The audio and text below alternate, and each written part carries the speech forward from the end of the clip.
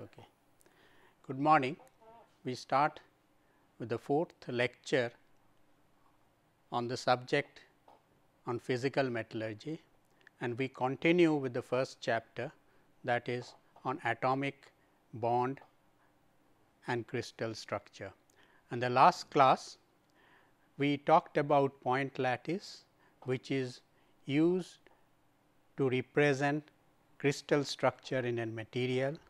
We looked at atomic arrangement in a few simple crystal structures that we find in metal, namely face centered cubic, body centered cubic and hexagonal closed pack structure. We also looked at the packing density, the relationship between the atomic diameter and the lattice parameter, and also introduced the concept of Miller indices to represent planes and directions in a crystal. In the end, we talked about stereographic projection, which is an angle to projection, and this is very frequently used to solve problems in crystallography. Now, today we shall look at particularly stereographic projection in great detail. And to recapitulate, look at this octahedral site we talked about in the last class. This is a body centered cubic structure. The main atoms, they are located at the corner of the cube, and the interstitial sites are the edge center and face centered. We calculated the number of interstitial site in a unit cell, and here you will clearly see that number of interstitial sites. How to calculate, that is given here. Each of these edge center is shared by 4 unit cell, which are placed around this edge. So, therefore, contribution of edge center atom will be 12 times 1/4, and then we also have face centered, and this is shared by 2 neighboring unit cell. The contribution of each towards the unit cell is half. So, therefore, if you add these up, it comes out to be 6. So, that means there are 6 interstitial sites of octahedral type in a unit cell, and this incidentally happens to be 3 times the number of atoms in a BCC lattice. Similarly, we looked at tetrahedral sites. Tetrahedral sites are made up of 4 triangular faces. Now, each of these triangle is an isosceles triangle. 2 edges are equal to half the diagonal, so like this and this, and the other edge is equal to the edge of the cube, that is lattice parameter A. So, this is A, this will be √3 A over 2. So, and here also you can calculate the number of interstitial site, which is given here. Here all the 4 sites in a face, they will belong to 2 unit cell, one this, one on top of this. So, and there are 6 faces. So, total number of sites is 4 times 6, that is 24, and each face being shared by 2 unit cell, the net contribution comes out to be 4 into 6 times half. So, this comes out to be 12. So, therefore, it is 6 times the number of atom in a unit cell. And last time we also calculated the packing density. So, this packing density, it is the gaps are divided into octahedral and tetrahedral sites. So, here you have more number of sites. So, obviously, this is going to be smaller than octahedral sites. And here is a method which is illustrated in to calculate the gap or dimension of the interstitial site. Octahedral sites is much easier to visualize. These are the 4 corner atom on the face, and this is the face center, which is an octahedral site in a BCC structure, and you have 8 equilateral 8 isosceles triangles basically. So, this is dimension A, and this dimension is half of the diagonal. So, you have 8 faces surrounding this interstitial site, and the atomic diameter we estimated last time, this is equal to root 3 a by 2. So, once you know this, then it is possible to calculate this gap.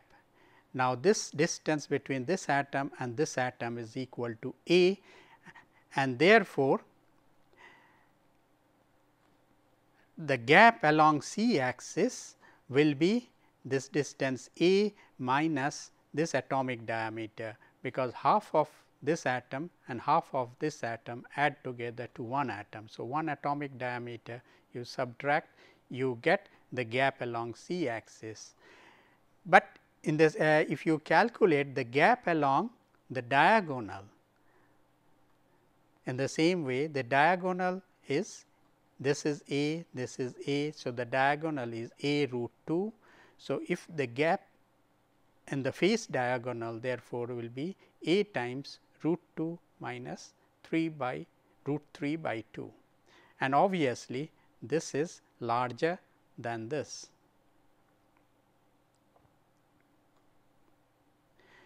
So, therefore, what it says that this site is asymmetric. If you try to put an atom, it will get these two will get displaced more than these two. In the same way, it is possible to calculate the interstitial sites dimension in case of tetrahedral site, which is shown here.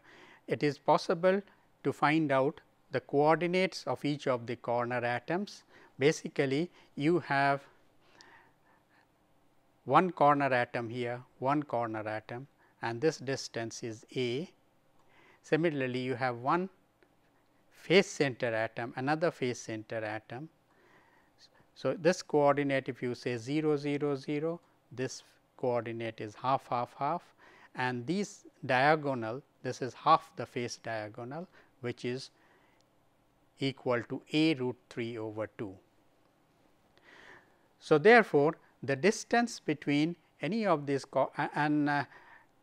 any of these corner point with this interstitial site, it is possible to find out from geometrical relationship.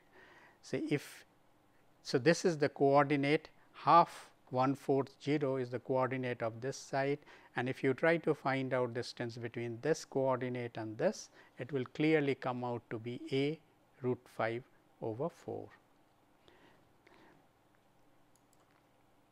We also looked at Miller indices of for crystal plane. Say these are the crystal axis A, B, C, and if you represent an atom in terms of this fractional indices or intercepts, like this is a plane which intercepts A axis at 1 over h, B axis 1 over k, C axis at 1 over L, then the indices of this plane we call it, we define it as HKL, which is the reciprocal of these intercepts. And we represent this particular plane as HKL, but in the crystal, because of symmetry, there will be several planes which may be similar, having HKL indices. The atomic arrangement of similar, and this set of such planes are represented by this curl bracket. In the same way, it is possible to represent the directions, particularly this is a crystallographic direction, which we represent simply by these coordinates in terms of this crystallographic axis. So, you move, if this coordinate is u v w, that means you move u distance along a axis, v distance along B axis and W distance along C axis. And here also similar directions, if you want to represent, we represent it in terms of this angular brackets. And always in a crystallography type of system that you use, all similar planes have similar indices.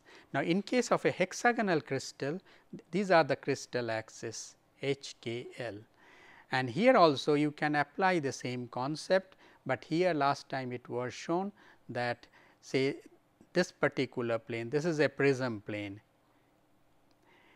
Now, this prism plane, its indices is 1 0 0 Miller indices, whereas if we take this particular plane, this is also exactly similar plane, this also should have same indices, and this in fact it is a 0 1 0. But if you look at this particular plane,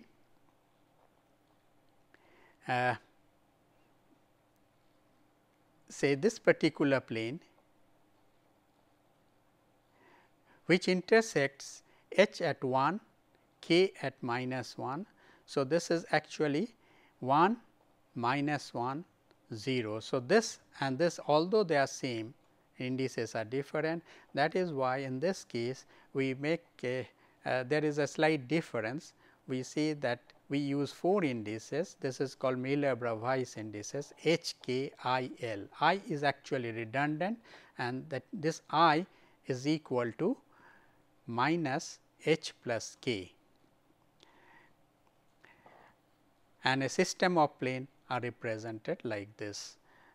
Same thing you can extend it to direction as well. Now, here it is little tricky. So, which is shown over here, because all these directions, say suppose if you followed that earlier convention, then this direction should have been 1 1 0, but crystallographically this direction and this direction they are same.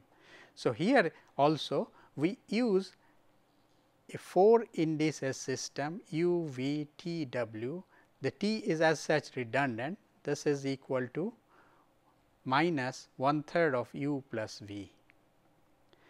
This capital U, V, W is the normal Miller indices, and smaller U, V, W is the Miller-Bravais system. So, with this set of conversion, it is possible to show that all these equivalent directions will have identical or similar indices. And later on we will see that this type of representation allows us to do lot of matrix calculations or vector calculation, or this will help you to geometrically to represent crystal planes and directions in a projection. Now, then we looked at the concept of stereographic projection.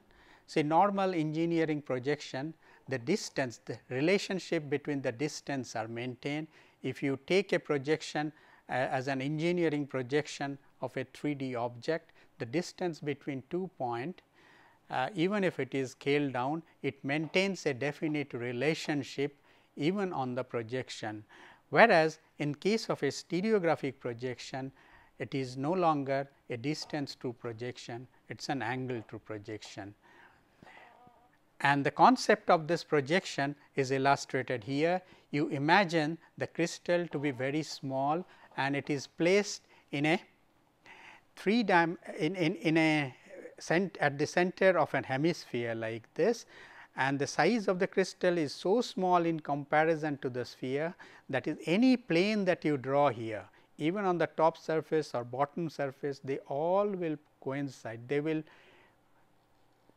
pass through the center of the sphere, and this will intersect the reference sphere along these great circles. So, this is one plane, this is another vertical plane. So, we call, so therefore, the list of assumptions are here. The reference sphere dimension is very large, crystal is very small. So, that all plane pass through the origin. Now, what is a stereographic projection? We try to illustrate this here. Say suppose here we have placed this crystal. Now, imagine and here this is the reference sphere. Now, draw a plane and the crystal, extend it to meet the reference sphere. It meets the reference sphere along this great circle. So, radius of this circle and the radius of the reference sphere, they are same.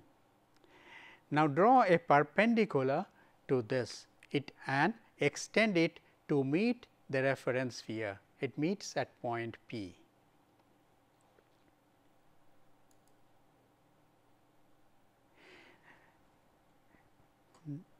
Now, let us try to project this point P onto this projection plane. Projection plane is this circle is the projection plane by placing a light source here. Imagine that this pole is marked by a dark color, say black. This is a transparent sphere. This is a black dot over here, and put a flash bulb over here and try and find out the line joining this and this, where does it intersect the projection plane. This is the projection plane and this is the line joining this and this particular point, and this is where it intersects the projection plane. We call this the stereographic projection of point P.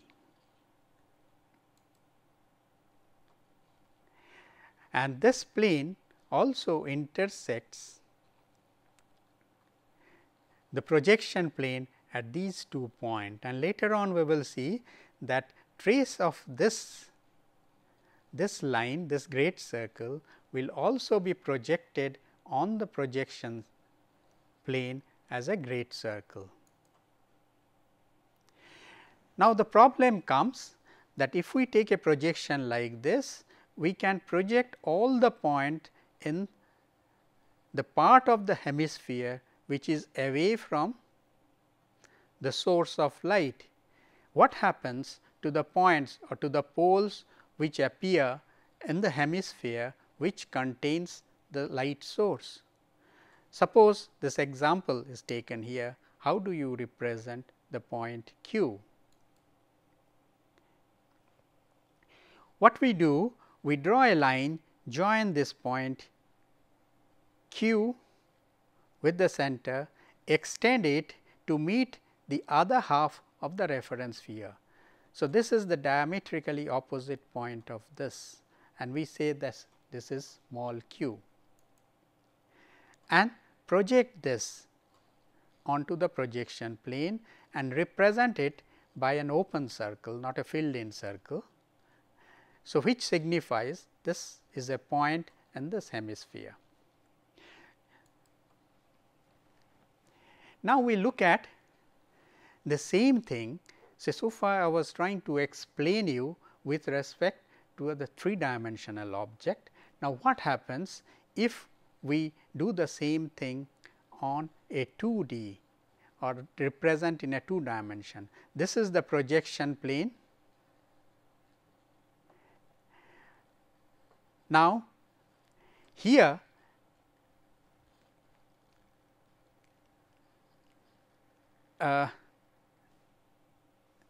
this is the plane which was drawn, this is the perpendicular and this is the projection here. So, this is still now here also this is a 3-dimension representation. We convert it into 2 dimension, then it will look like this. This is point east, this is point west. So, this is getting projected as east and west, these are the 2 points. This point P, it comes here, that means this pole is represented by its projection in a 2D like this, and this great circle, this great circle is represented here as a plane, and we will see later the distance, the angular, this is an angle through projection and P is normal to this plane. So, this angular relationship must be maintained. So, here we will see that the distance, angular distance between this and this great circle, this will be 90 degree. Now, let us see how do you represent angles between planes. This is illustrated here, and here also we use the reference sphere. So, that means, in this drawing I am trying to still represent it in terms of a 3D diagram. So, take this is a plane, draw a normal to the plane which intersects the reference sphere at this point. Draw another plane, this is the other plane. Draw the perpendicular to this plane passing through the origin. So, this is the other plane, and these two planes they intersect along this line.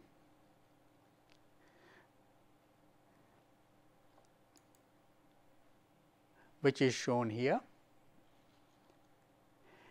Now, to measure this angle, how do you measure this angle? You have to visualize a plane passing through these two lines, which is shown here, and then on that plane therefore, you can put a protector and measure the angle. So, this is the basic principle of measuring angle in on a 3-dimension reference sphere.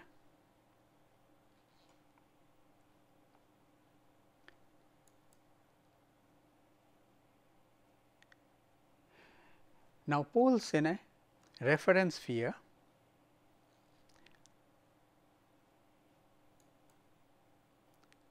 Now, in this reference sphere, we draw certain reference lines or planes. So, now this particular plane, this is a great circles. We also use a set of small circles which are drawn like this. So, they are called latitudes, and these are great circles, and we can draw similar great circles at regular interval. These are all great circles. Now, we represent any angle or any angular position of any pole on this sphere in terms of these angular coordinates. Suppose we want to represent this point here, we will represent it by two angles. Say one angle, say joining this pole rather this perpendicular line, that angle it subtends with this reference line. So, this angle is phi, which is measured along this great circle. Another angle is theta. Say we take,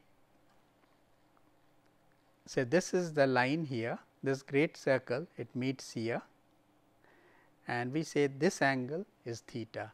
So, by these two coordinates theta and phi, we represent a point on the globe. So, this is very much similar to geographical globe, where we have a set of lines,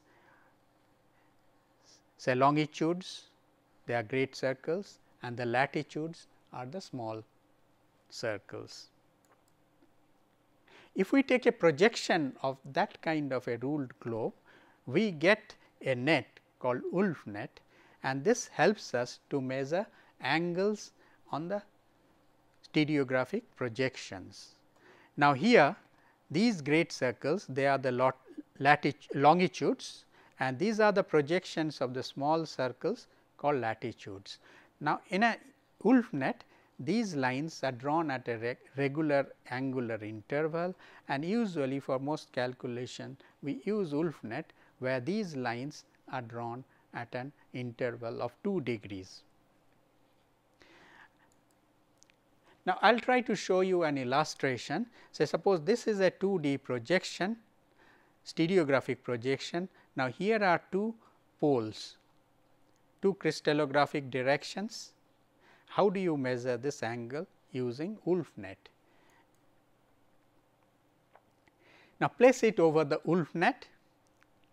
Now, here to measure an angle, both these poles must lie on one plane, and here it is not, and here one plane in a wolf net is represented by this longitude. So, they are not lying on any longitude. So, therefore, you cannot, it is difficult to measure with this position. Now, what we do? We try and rotate this, and by rotating we try to bring it in such a position that these 2 points, they lie on one longitude as shown over here, and this longitude is graduated at regular interval. Look at the coordinates, that latitude over here, latitude over here, and read the difference. So, therefore, this angular graduation read along this longitude is the angle between the 2 poles.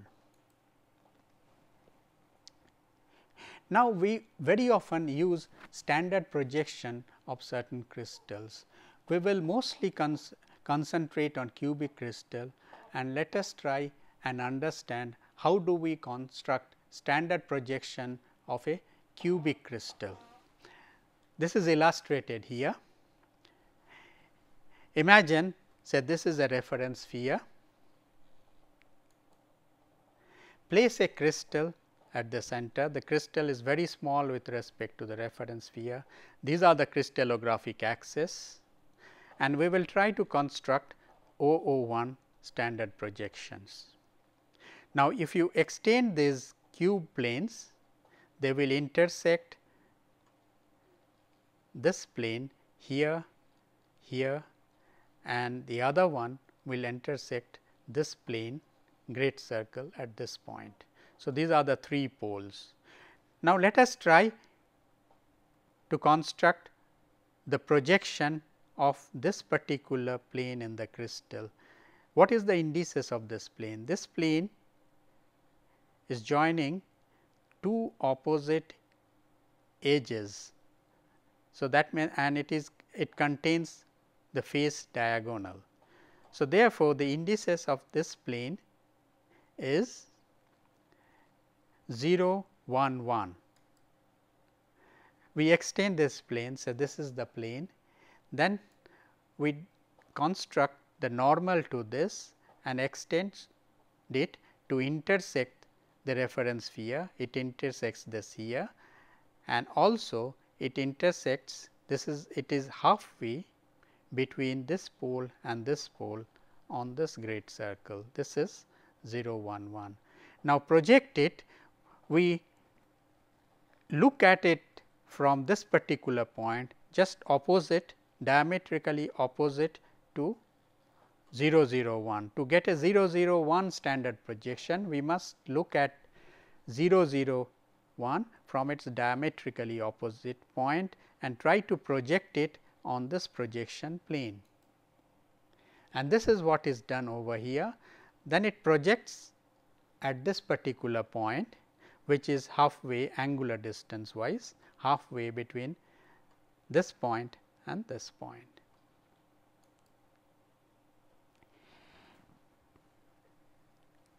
Now, to draw this type of projection, we often use the angular relationships between different crystallographic planes. For example, one plane has an indices H1, K1, L1, this is the Miller indices, and this is another plane has H2, K2, L2. Now, geometrically it can be shown that angle between the two is given by this relationship. Cos phi can be determined if the indices of the plane are known.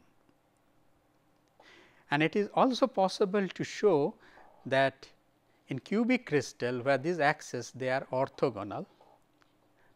So, any crystal system where the axes are orthogonal, if a plane is like this, if a plane is like this, and its indices is HKL, and normal to this plane is drawn here. Normal to this plane is UVW, and the angle between this plane HKL and its normal UVW is 90 degree. So, therefore, in place of H2K2L2, if you substitute UVW, you get this relationship if HU plus KV plus LW equal to 0. So, this relationship will be valid. For example, the plane 1 1 1 in a cubic crystal and the pole or perpendicular direction which is represented that also by 1 1 1, angle between these two will be 90 degree. And this relationship is very frequently used to construct a standard projection. Let us try to construct the standard projection of a cubic crystal on the projection plane 0 0 1. Now, obviously, projection plane is 0 0 1. So, center of this is 0 0 1 and this is the pole 0 0 1 and this is the plane 0 0 1 and the pole 1 0 0 1 1 0 0 will be located here and the pole 0 1 0 will be located here. And it is best illustrated by, let us try to do this exercise on paper. Now, here this is pole 0 0 1 which is represented by this point. This is 1 0 0 which is represented by this point. This is 0 1 0 is represented by this point. Now, the opposite of this, the point diametrically opposite of this is this. So, indices of this will be minus 1 0 0, we call it bar 1 0 0. Like this, it will be 0 bar 1 0. And we have shown little while ago on the reference sphere how to locate the pole 0 1 1. So, 0 1 1 will be located between these two poles on this equator. This is 0 1 1. Now, here if we recollect the relationship between two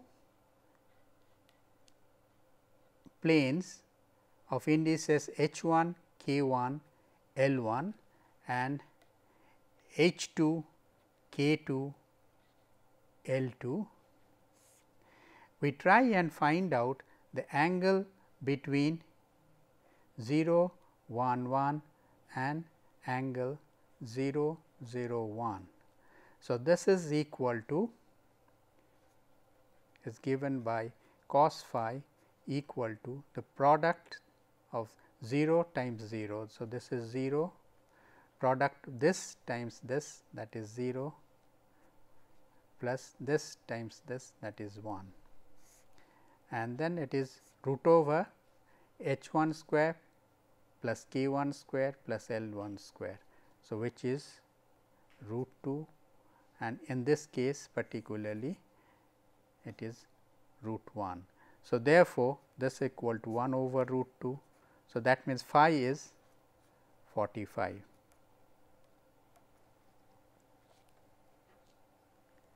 So, likewise, it is possible to index all this. This is also the angle 45 and its indices is 1 1 0, opposite of this is 1 bar 0. This point is 1 bar 0 0.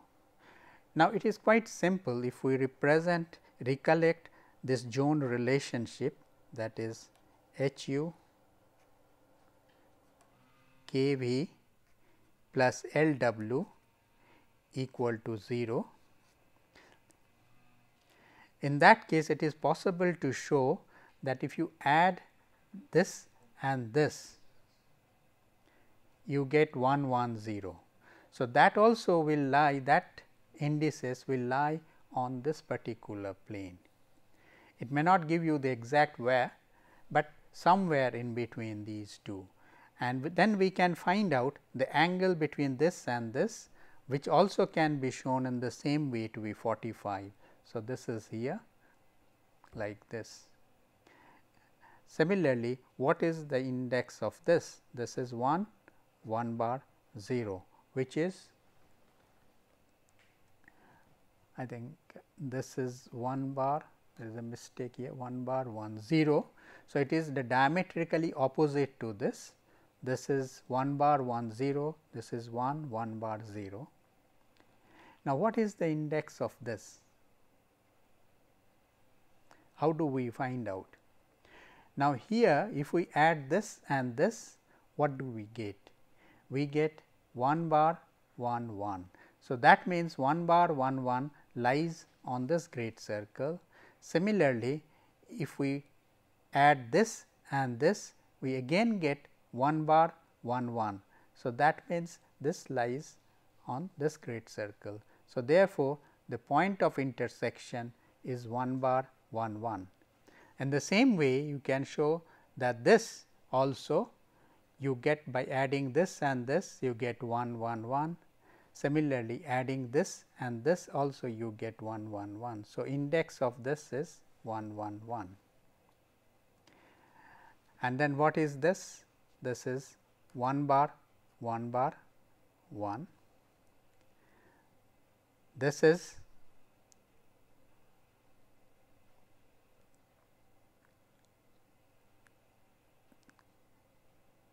0 1 bar 1. This is 1 bar 1. So, we have indexed all this. So, now it is also possible to index the other directions as well. Say for example, you take somewhere in between the two. In between the two you will get a pole. So, if we add this and this, you get 2 1 0. 2 1 0 will be halfway somewhere between the two. You can find out the angle using this type of that angular relationship, that cos phi. So, it will obtain some particular angle with this, another angle with this. Similarly, opposite of that will be 2 bar 1 bar 0. You join these and this. So, basically you join this line, you get this, and then you try and find out what is the indices of this. So, this is how it is possible to construct a standard 0 0 1 projection. Now, if you want to convert it to any other projection, like let us say we want 0 1 1 projection, then how will you do it? This can be done by rotating this projections, and rotation of this projection is possible with the help of Wolf net, and I will leave it to you as an exercise.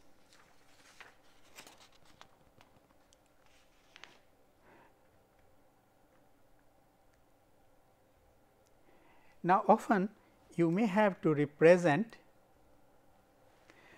Miller indices of a pole in a cubic crystal or a standard projection.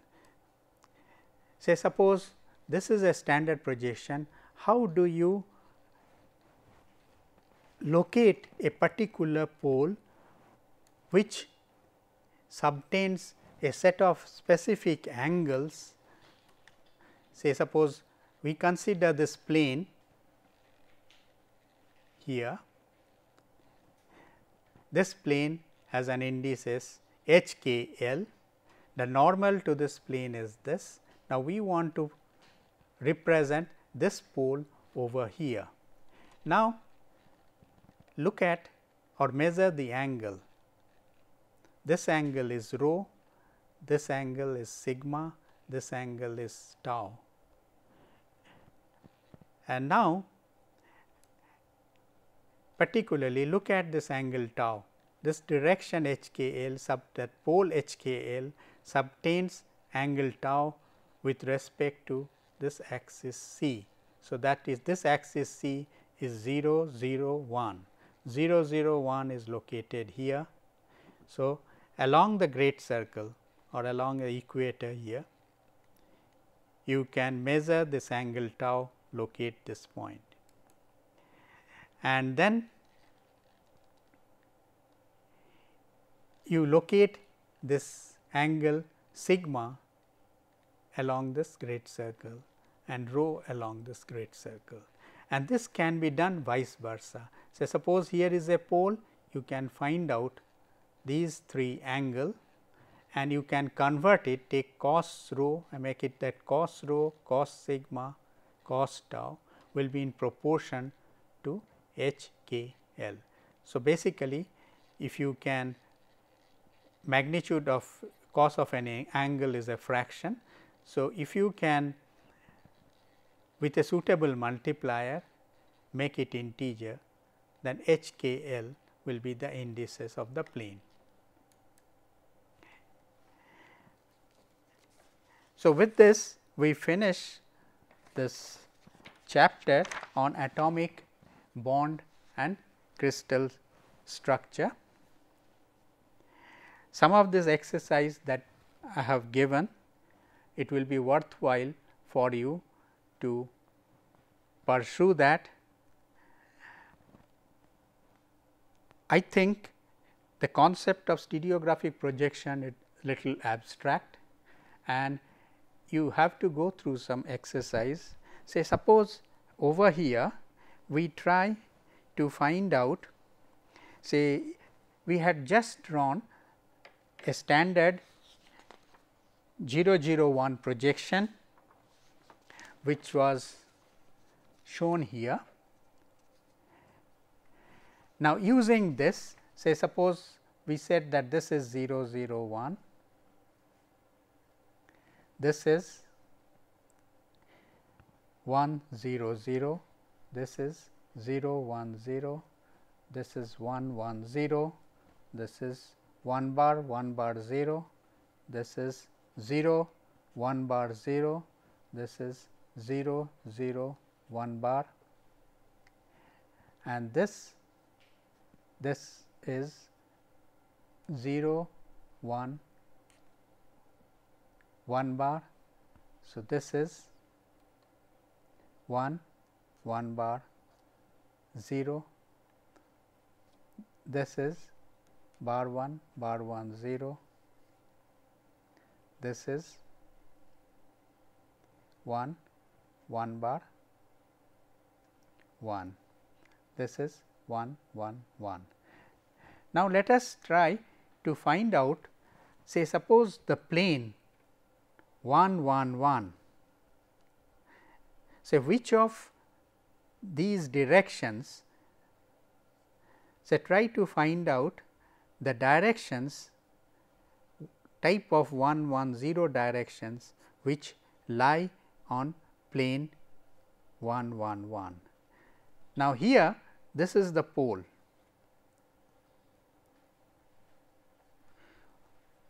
of 1 1 1. On this try and construct the plane 1 1 1. Plane 1 1 1 will be represented by a great circle and that will be at 90 degree from this. So, along this diameter using Wolf net, try to locate a point which is 90 degree and try to construct a great circle which passes through this point.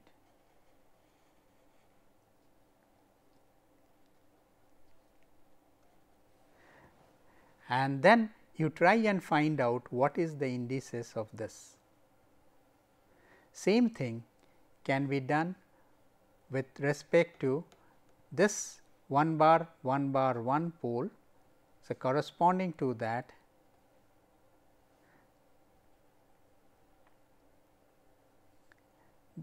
there will be a plane like this.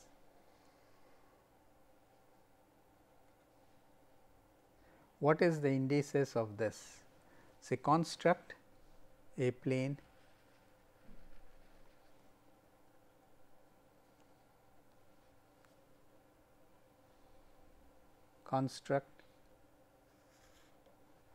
try to find out indices of each of these points of intersections.